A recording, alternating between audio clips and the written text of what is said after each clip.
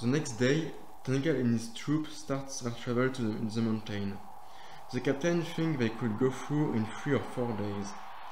The bandits will be a possible danger in the first day, until they would leave the principal roads to go in the mountainous routes.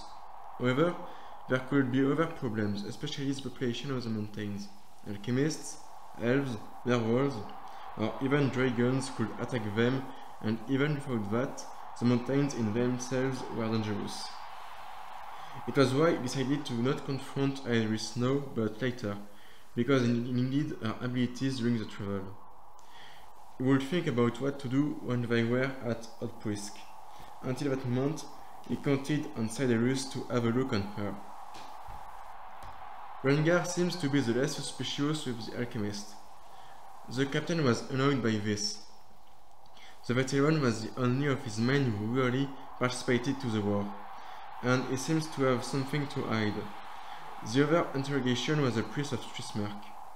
If other members of the temple were tolerant like him, the objective of purification of the temple will never be real. There will be storm, said Aedris. Her and Tungal were scouting the way until 4 or 5 hours, but they stayed in silence until now. The Inquisitor looked up and saw black clouds in the sky. Yes, I hope we will find a shelter before it starts, said the captain. You amaze me, you know, said the alchemist. You dedicated your life to kill for religion, and you don't even try to read the foundation of it. You should be careful about what you say. Don't forget that we are going to the citadel of the temple, said the soldier. The young woman had a nervous laugh. If I didn't know what is really the trust in Vebeli, I could be desperate about that world, she said. I will not take care about this discussion for that time, but don't abuse my kindness, said the captain. They continued to travel until the end of the afternoon, when the storm started. They quickly started to research something to pass the night. They finally found an old house.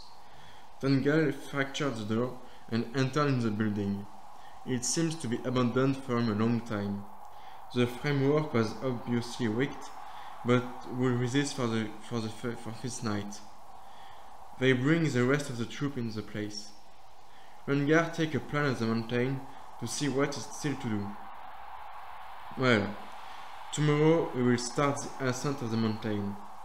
The first part will be exhausting but not really dangerous. It was the Mount Calfrey, with a big height difference.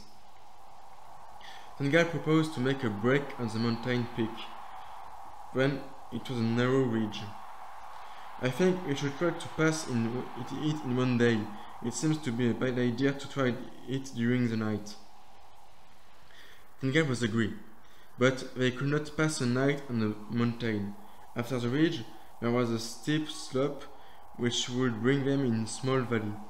It would be a better idea to sleep in, but that means they would have to leave early in the morning. The day after, they lived at the dawn.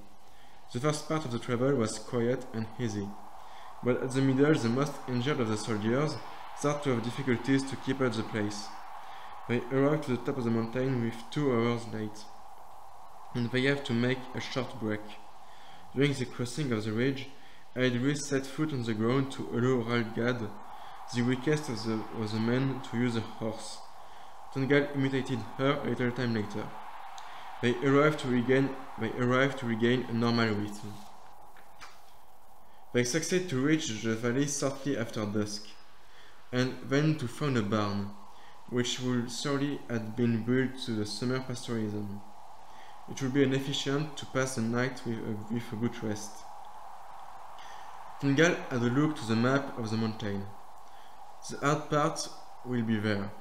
They will have to climb again a steep slope and then a narrow way which was known for the unstable ground.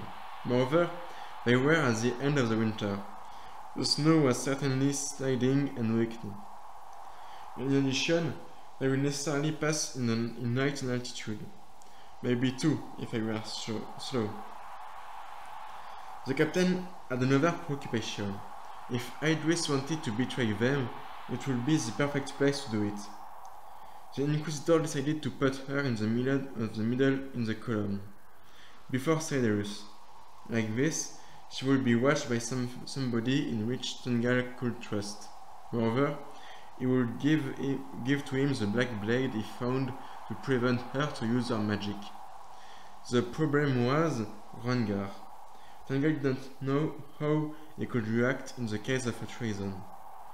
He finally decided to travel in first with him to be able to prevent the veteran to help the young woman. After he finished the organization of the column, he gave the black blade to Aedris and explained to him his mission. Then he went to sleep.